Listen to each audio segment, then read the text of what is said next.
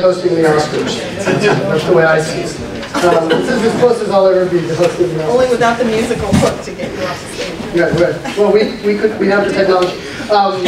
Welcome to the afternoon session, first afternoon session of our little workshop, and Susan will introduce the next speaker. Thank you. So our next speaker is Carol Krumhansl, and I'm just so delighted to have Carol here. I mean, Carol is really one of the reasons I'm a psychologist. I first met Carol in 1983, I think, when you were at the Center for Behavioral Studies at Stanford. Was that when you were writing your book?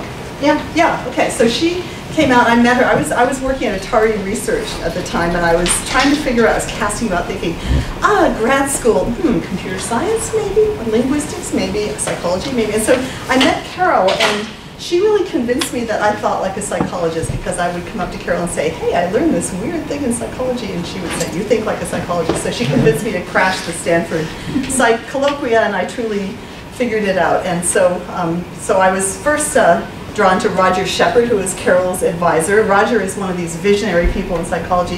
He was really the perfect advisor for Carol, because I think Carol is even more visionary than Roger, because in a sense I think of Carol as one of the founders of this field of music cognition. At least that's my image of her. Of course, I knew her as a wonderful person before I even knew her as a great scientist. So anyway, so Carol is professor of psychology at Cornell. And she actually went to grad school twice, and I love that too. I went to grad school a couple of times, because you never get, if you love school, you just want to be in school all the time. But Carol first started in math psych, and then she did cognitive psychology at Stanford with Roger. She's extraordinarily creative, and her curiosity has led her to study the links between music and emotion, as well as music as a link between cognition and emotion, as well as different music processing across cultures, and also all of those real basic mainstream cognitive psychology topics, but with respect to music, which isn't mainstream at all. And so she'll be talking today about music and memory.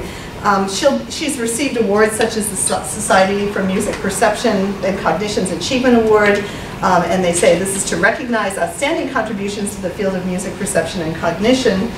She's known as one of the earliest people to apply rigorous quantitative approaches to both experiment design and analysis in order to illuminate the perceptual and cognitive principles understanding the experience of music. So she's a real pioneer, and I'm just really happy to have her here.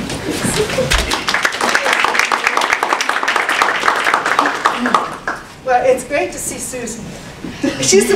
As soon as she wrote to me saying I could come to this thing, and sure, of course, because I've never been here. I've never seen you here in your natural habitat. And I'm really happy to be here for the conference and everything. Okay, so I was told that this was going to be very informal, so here goes. Yeah, it's more informal than I had. So, if any of you have known my work in the past, it's been at the cognitive end of things. And when I began this work with my colleagues like 35 years ago, the project was to try to understand what the internal representations for music were.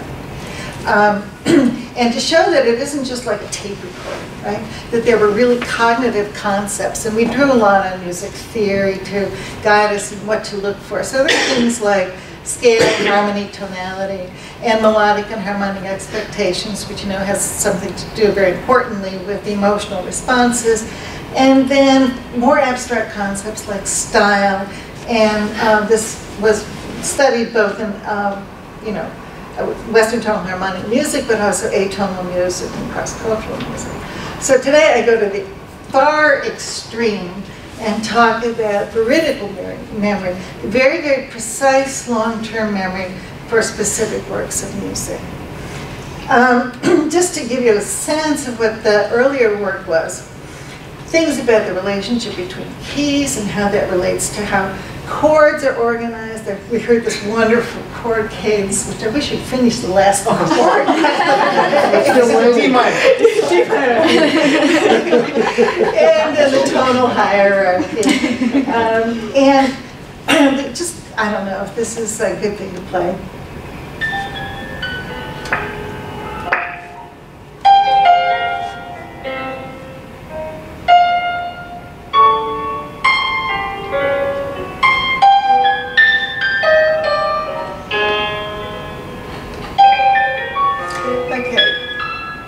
Just to give you a flavor flavor of how abstract a concept of style can be. This is a piece that's written on a completely unique principle. And so what we did in this experiment, play the first half, and then people heard little probes. And the probes could come with the part they heard, or from the rest of the piece that they hadn't heard. And they were able to tell what might happen later in the piece. And then they could, we messed it up in various ways, and they were able to reject those. So it says just even one hearing, and we did this 6 times to see if they would improve. They got it the very first time. So I'm just mentioning that because some of this work was really much more abstract than the theory of music would lead us to look at.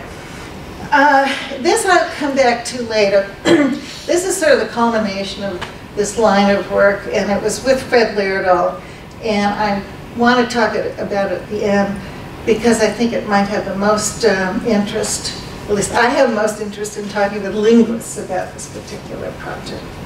Okay, so here we are. At the other end, veridical, precise, very long-term memory specific pieces of music, and we're using popular music. So here's the idea. Here's what they heard in the experiment.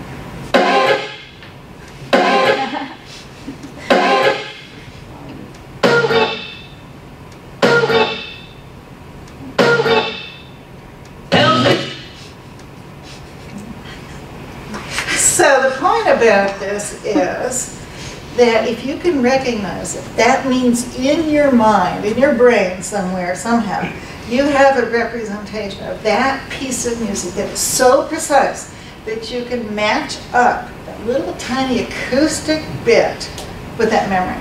So that's the point, trying to study how precise this is. So that's what I'm trying to show you. You got this thing in your brain. So this is sort of patterned after Malcolm Gladwell's Playing, and actually Amity and Rosenthal in the social psychology world had shown how people could pick up a lot of social cues in very, very short slices, not as short as the 100 milliseconds. Jernigan and Parrott, it was one of the other influences.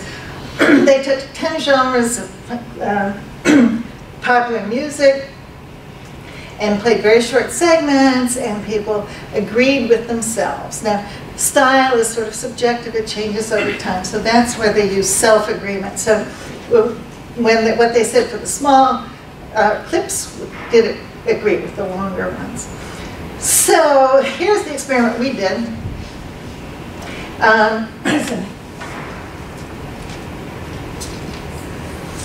We chose 52 top songs. And we selected 8 because we had the recordings. Nothing very systematic. And we took 2 clips per song. One was from the chorus.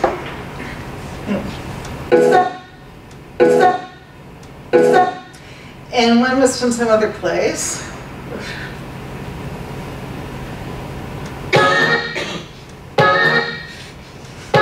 And we coded as to whether there was a word in it or not. And for the linguist, you notice how much information, linguistic information, you can pack in the 40 milliseconds, as opposed to.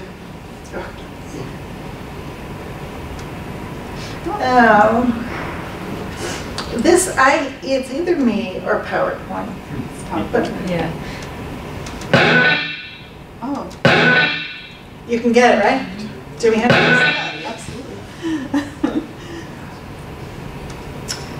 All right. So we didn't want to just know whether they could recognize it. We wanted to understand something about how memory for music is organized. So we asked a whole bunch of questions. Artist, title, how confident are you in those? The decade it was released, and the style. And we used a previous study that had classified into 4 different style categories. So we used those. And the emotional content, happiness, sadness, anger, fear, and tenderness, which are really crude, but they've been used in other music studies. So we got rank order here. You can see Britney Spears. And not only that, let's see, where is she again? She also comes up with a non-chorus. But as I said, I played you Jimi Hendrix before. Well, Aretha I've played too.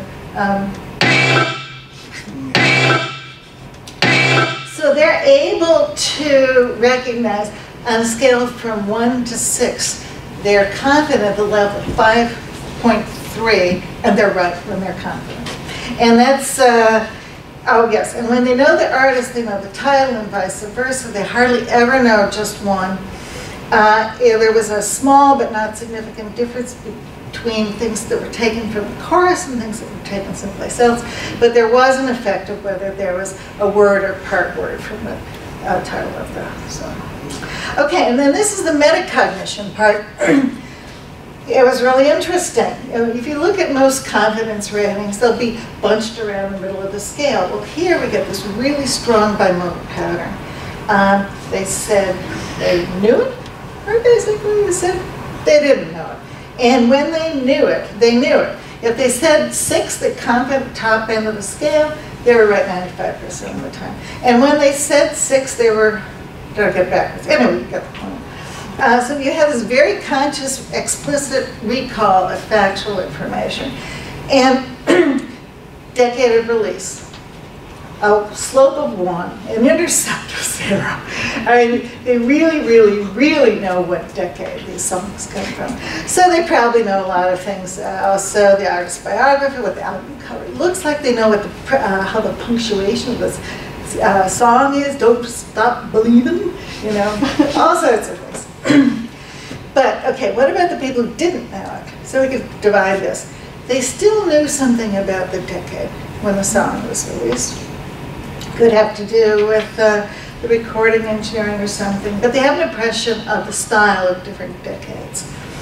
And also, we can see whether they agreed with the people who knew the song in terms of the emotional content. So the way we did this was count the number of people on the one trials, people said they really didn't know it, that gave different responses to happiness, sad, anger, fear. And we did the same thing for the people who really knew it. And you can see, it's just a made-up example here, if the patterns agree, then you'll get a high correlation between them. And here's the result. You can see most of the correlations are positive, significantly larger than 0. So even if they don't recognize the song, they still have an impression of the emotion. I'll skip that. And they have the same thing with the style. They agree. So something is getting through under the cover of that explicit knowledge of what the song is. Okay, so just to summarize, it was explicit knowledge when they recognize it, artist, title, decade, totally intertwined, all packed together, but still an impression of, without knowing it, of the decade of release and the emotional content and the style. So, what do we know about the ecology of people listening to popular music? Well, and what does this mean? Okay, so at the rate of 25% of the time they got both artist and title. They would recognize 100 clips per song for a 3-minute song by artist, title, and release decade. And when they knew the song, I just sort of already said they knew all this. So what's going on? What was their background? They listened to 21 point, these are chronological pages, so they listened to 21.7 hours per week, which if you do the math means that they hear 22,000 songs a year. Obviously there are many repetitions. We can't really listen. We got on their iPads and counted their, anyway, you know what I mean. So there was one student who said he had a year's worth of music on his computer, and he knew those, about 60% of those about as well as the ones in the experiment. So that means he would recognize 10 million auditory clips like that. So, I don't know, for the neuroscientists here, I would really like to know how the brain does this. Now, Susan mentioned my great advisor at Stanford, Roger Shepard, and this was really in the back of my mind. All these years I wanted to do an experiment like this. And so this is he was interested in studying visual memory, the capacity of visual memory. And what he did was show people 612 pictures of common objects on slides, quick, fast. And then they were tested later with 2 pictures. Which one did you see before? And they were correct 96% of the time. Somewhat better than words or sentences. So that made a huge impression on me. And so I'm trying to figure out how to do an experiment like his with just little pieces. So can you match up the artist with the small, you maybe can't see it well enough. Any guesses? The top one? This one?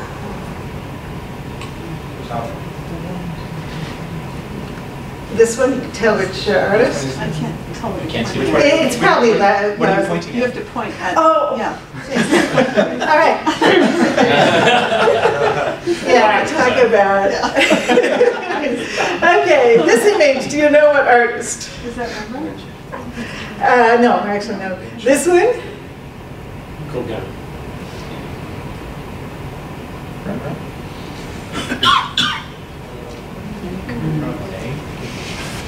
I don't think this is working. Well, I tell you what, so you can say. Okay. All right. Right. Yeah. Okay, so the problems with, I don't know what paintings to choose, I don't know what artist or style would be appropriate, I don't even know who to test, I don't know what people's familiarity is, so I haven't done that, but I have done something with movies now. These are short segments, now I really have a PowerPoint failure, so bear with me. These are movies, we took 11 frames from them, same duration as the music clips. And they were asked a bunch of questions about them. Okay, so be prepared.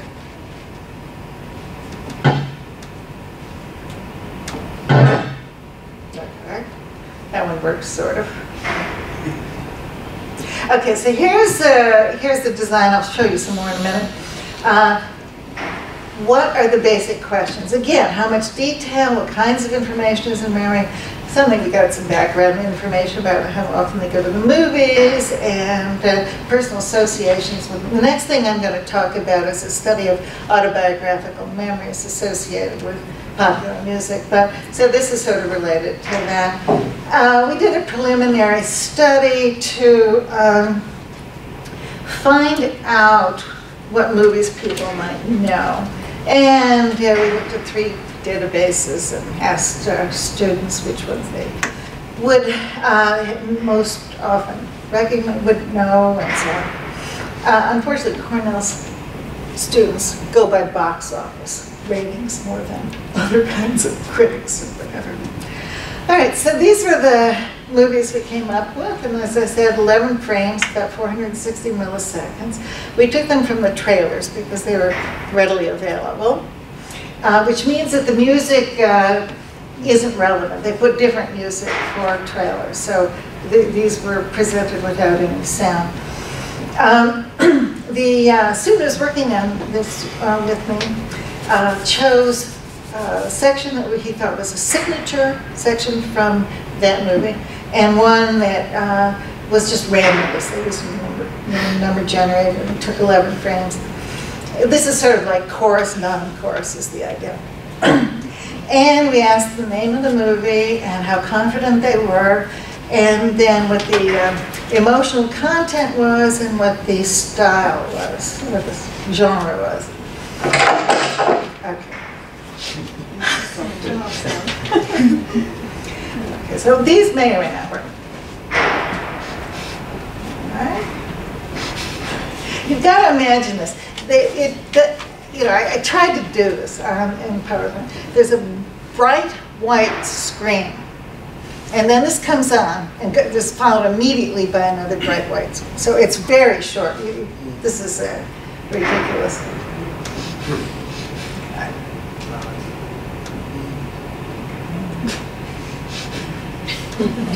Okay,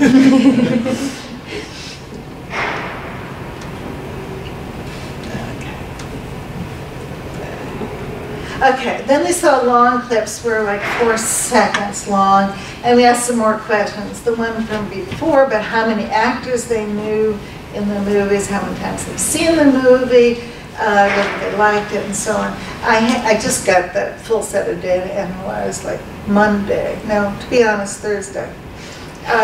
But so I don't know some of the answers here. But so here's a long clip. Let me go back and try.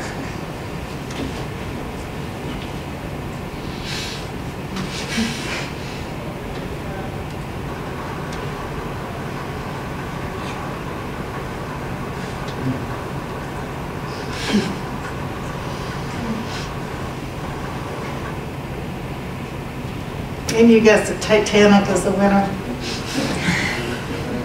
And so, let's see, these are the percentage of people who recognize them by name.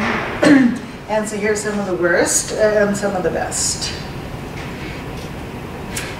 And there's, well, I'll get to it, I guess I put it later, but the signature ones are the ones that are more often recognized. So here there is a difference depending on confidence. Again, they were really same bimodal kind of thing. And when they said 6, they were correct 99.7% of the time. And even when they said 5, they were very, very correct. So they know when they know it. So again, very conscious, explicit recall of factual information. And they agree with each other on the emotional content.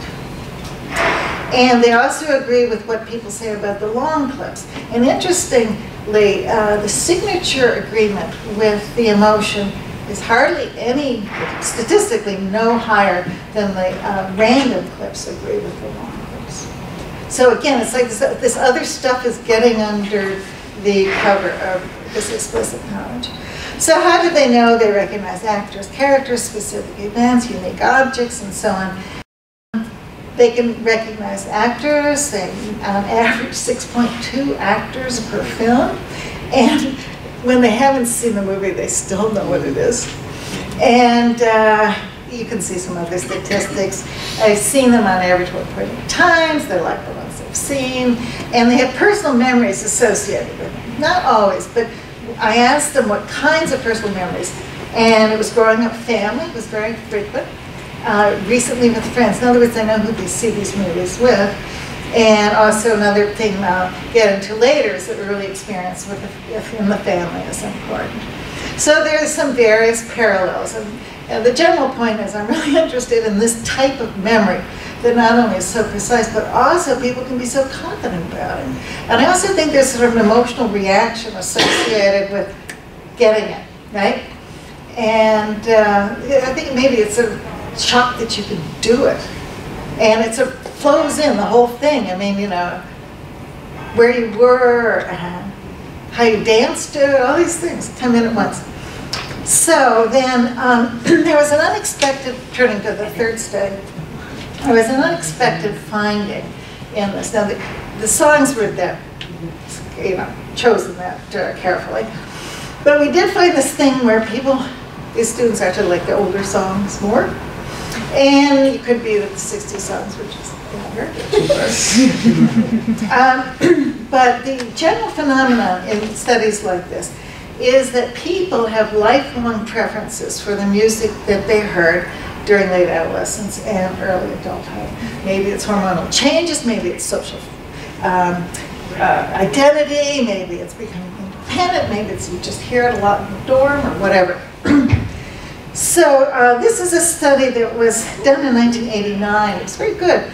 It took 10 top Billboard hits from 1932 to 1986. And they played the music, 30-second excerpts, nice rich ones. They had people 16 to 86 years old. And what they've shown in this graph is how old the person was when the song was popular.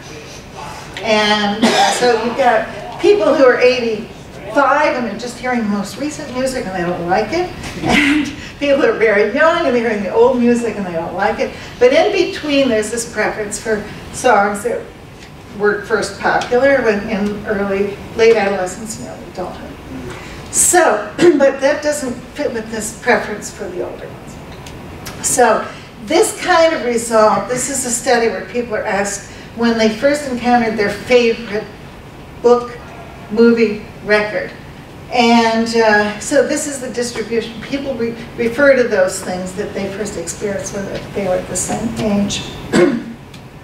So, okay, turn those down. So we took, this is more systematic now, we took the top 2 board hits for 5-year periods from 1955 to 2010. I'll test your age.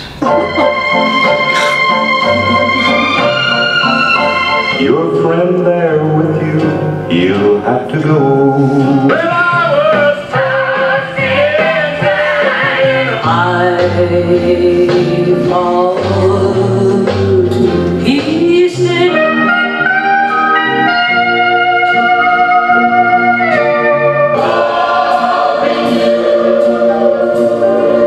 I've made up my mind. Sugar Shack, oh, they even do that. Sugar Shack, everybody's serving USA. I wanna hold your hand. I wanna hold you, Okay. So let's go back.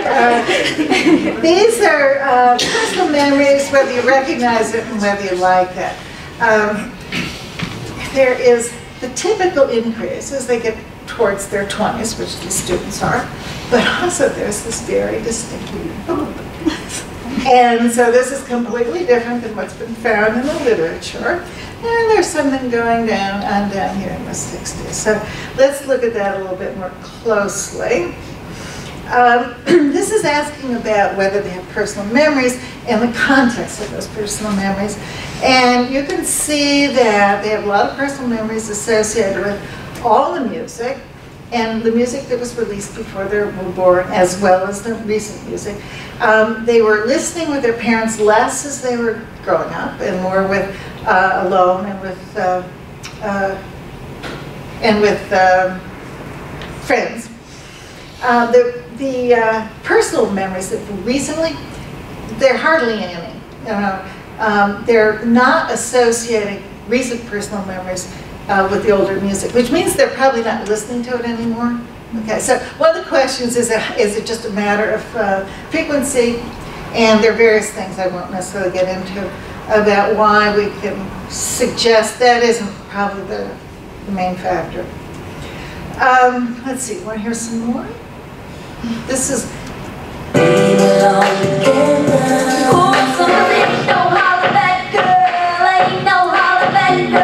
had a bad day, you take everyone down. I got the right, let me chop it, shut that you from the stone. You must not know about me, you must not know about me. Cause then under my umbrella,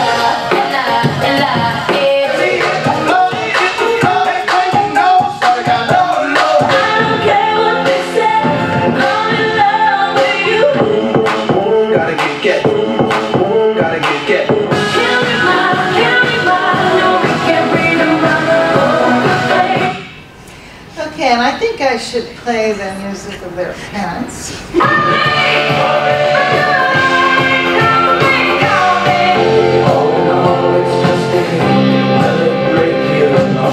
she's got that day besides my endless love. I wanna get physical, let's get physical.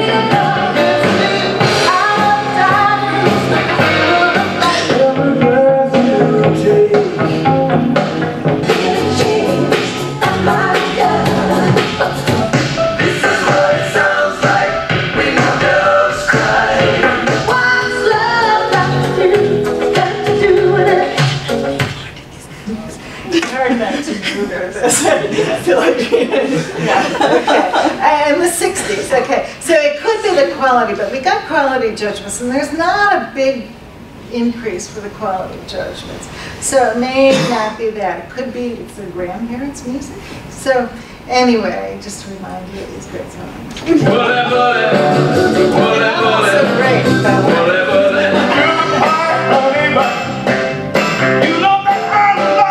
Lonely street when the green beret carries the word like something strong. With love. Wrote me a letter, said she couldn't live without me no more. Hey Jude, don't make it bad. Sugar.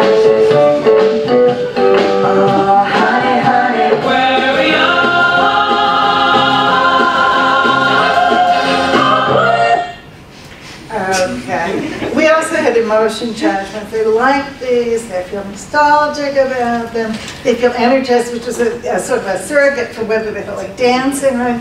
Anyway, now there's an earlier study that was done by Shulkin, Hennis, and Rubin with the same kind of design except over 10-year periods. And they still got the same bump. Now, they thought it was because the music of the 60s was better, which of course, but also it was their parents' music, so that might be going. Okay, I think we don't need to. Okay. So these are the students I collaborated with, and they were great to work with. Now I wanted to come back, this is kind of serious, but this is sort of the end of this work I did with about tonality, and it was work with Fred Lerdo. I sort of felt like this was the best I could do in this regard. Obviously, a lot of you know about the earlier book that Fred Lerdo wrote with Ray Jackendorf, a linguist, Fred Lerdo being a theorist and composer. And he wrote this book, it's called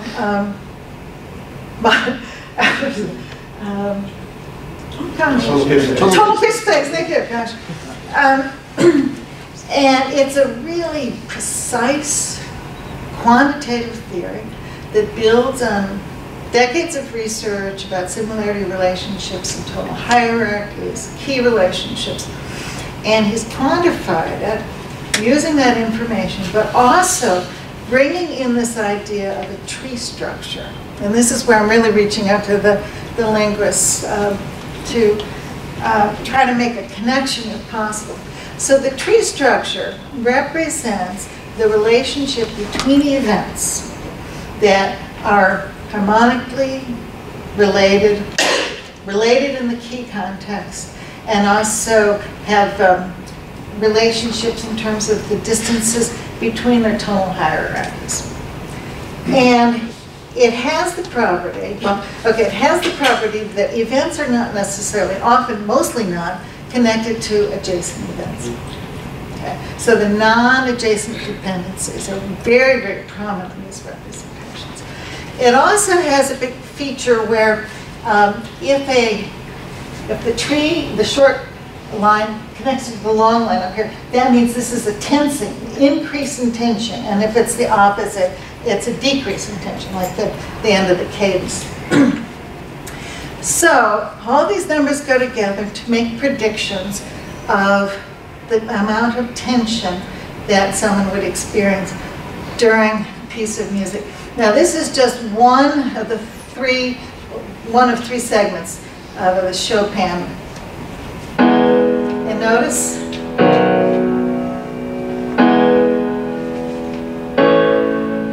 now you start getting this really tensing.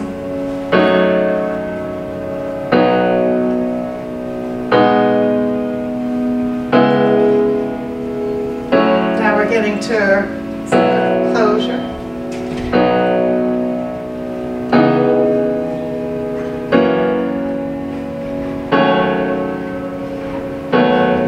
And so the predicted tension is the dashed line just for that one phrase, and the judgments are the solid line. The slider starts at the bottom of the end, so that's the discrepancy. And then for the second phrase,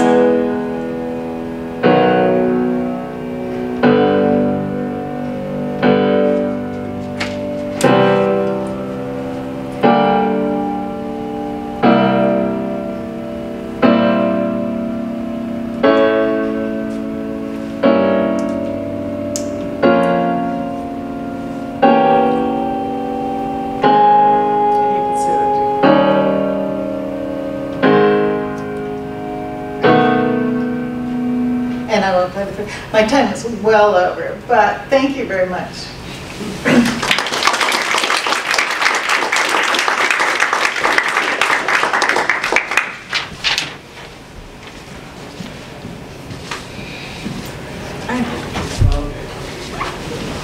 Brief comment. My kids definitely made music in the 60s, for sure. Yeah. Yeah, one of our next things is to study people like my age, right? Yes, there you go. So there's this cottage industry that Jeremy Wolfslab, I think Todd Harwitz, has been doing, comparing memory for objects that you see versus objects that you hear. But it's not really sort of long-term memory that you're talking about. Okay, so you're talking about, do people remember these pictures like the Mona Lisa that they've seen in their lifetimes, or melodies that they've heard in their lifetimes? These are studies where they show people, it's sort of like the Roger Shepard stuff where you show people things and then you see how well they remember them. And the recurring finding in their studies is that people are just lousy at recognizing sounds and remembering sounds. But these are environmental sounds, they're not music. So I guess there's sort of two differences. One is the nature of the sound, right? It's environmental sounds rather than musical pieces. And the other is the time frame where they'll be exposed and they'll be tested, I don't know, an hour later or a day later or something like that. So do you have any thoughts on sort of the relationship of these kinds of stimuli to those kinds of stimuli, or this kind of testing to that kind of testing? Because, as I say, the thrust of their work is that memory for sound is just bad. Recognition is bad, and even after you've recognized it, later on you're just not going to remember what you heard. Whereas if you've seen the object, if you've seen, a toaster, then later you'll recognize a toaster. But if you've heard the popping up sound of a toaster, even if you recognize it later on, you're just not going to remember it that well. And you recognize it the same rate every time. Right, so the... Wow, that's a very interesting, I've got to learn about this work. There is a study that sort of does the Shepard-like thing with music. And so they played Housewives at Bell Labs, the Housewives in New Jersey many years ago. And so they played them short segments of music that they were unfamiliar with, and then they came back and they could judge which ones they'd heard or not. But mostly people haven't done that kind of thing. The people hated it. The subjects just hated it because they heard a little bit of music, another little bit, and so no one would want to do it. I can. But that's a very interesting connection. Thank you. The movie thing, I was a bit puzzled by why you played a short clip, because I would get them all just from one frame. Yes. So temporal and spatial seems quite different, and that seems to be underlying maybe some of the modality thing. But on the other hand, when it's meaningful sound versus not so meaningful sound, there seems to be a big deal. So Lotte Foga did this great study of, or his wife did this study with him as subject, where she took everyone he knew and had very short clips, and she did a voice recognition study to see how many voices au naturel you could recognize. And he was very good at recognizing the people he knew from very, very short clips. I forget how short. Okay. They even did things like they tried playing them backwards and all that other kind of thing. But when there's meaning, there's, and this isn't episodic, this is more of a semantic, deep, individual, yes, this is my brother's voice kind of thing from a very short clip. So the movie thing, it seems like you don't need the few, milliseconds worth, but you just need a clip, because it really is just face recognition or costume recognition. We could go back and just use one frame. Yeah. I am sure you're absolutely right. If you just saw something, it has to be as brief as 400 milliseconds, but if you saw something like this, I think you would still get it. Right, so it seems to be about sampling. So I couldn't do the painter one at all, but painters have different, like if you've got a Mondrian frame versus the the Monet frame that you had, which happens to be from the blue background, versus, when I was trying to guess the Rembrandt, I know he does these muddy, dark colors, and that's why I got him confused with Leonardo. But it really has to, I bet there's a different frequency with which you have to sampling depending on the genre of painting. And I think showing the same postage stamp isn't going to help or get at the same thing in a weird way. Right, we can talk about your intuitions about how would we figure out how people sample different styles of painting. I don't know, think about that. Yeah, let's talk about that. I mean, you could maybe use eye movement data, but I don't know how much we have to base that on. Let's talk about I mean, you could just put them through different spatial frequency filters and then see what's still distinctive or not, and then you could find the kind of critical sample features. I was really interested in the different factors that you noticed reinforced particular memories around songs, such as family, where you were with friends, and that it seemed, at least in the data, that you said that recent associations was a bit of a drop-off. And I was wondering if you thought that might be related to like a larger socioeconomic sphere with what goes on with music, because as an avid music collector, and Mojo magazine from England does a similar thing. They ask celebrities, where were you, what's your favorite, where were you when you bought your first single? And people remember this, and they know exactly where they were. But I've never heard anybody say, that was a fantastic download I just had. unless it's an event, like when Radiohead did their surprise pre-release of the thing, which made it like being in the store, but it wasn't. And so I wonder if over time those types of reinforcements for certain memories are going to change, because it's what use somebody's going to do with that download later, listening with it from friends. It's going to reinforce it, not so much where you know, because where you are is probably at your computer, and that blends into everything. Everything's changing so fast. Yeah. I feel frustrated, you know, they're all the pieces. But Justin Zupnik, who did the Reminiscence paper with me, is interested in social choice. And people do share. They share their new music with other people. They communicate in the social networks about what music they like. And people have music-only friends on Facebook. And he's looked at it. If you get to be friends with someone because you like similar music, and then it turns out you don't like them, they're jerks, you still keep up with them. So he's been looking at some of the factors. So the social networking thing may carry some of this episodic information, but probably not with the same. I remember someone was talking in the music department, said, I remember the block I was on when I heard this on the radio for the first time. Well, those experiences are much more distinctive. So, you know, when we experience the same kind of thing over and over again, it gradually becomes a semantic memory, and then we lose the ability to tell the episodes apart. And so, you know, downloading and paying for things online, I mean, it's all the same. You don't really have any different environmental cues. You're still in the same room with the same computer and whatever. Whereas I think, you know, you remember I saved up from babysitting to buy the Cowsills record. Wow. You know, and I remember when I'm really embarrassing myself now, but anyway, you know, or the Monkeys record, that was the other one, right? And so, you know, you have all these other cues, so it's just an episodic memory thing, really, I think, that the different media.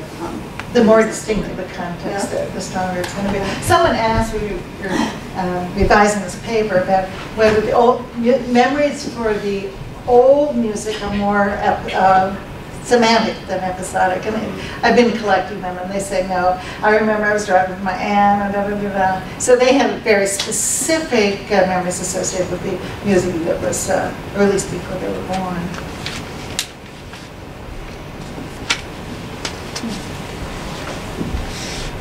Thank you.